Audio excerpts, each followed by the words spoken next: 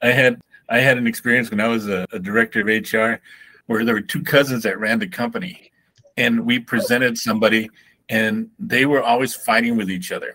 So we had this interview, a panel of 4, and the candidate answered all the questions. We all loved him, except one of the cousins said, "Hey, I don't like him." And we say, "Why?" "Well, did you notice when he answered, he didn't even look at me?" We said, "Well, you didn't ask any questions." "Well, he should have looked at me." Jesus Christ. So I don't want him. Yeah.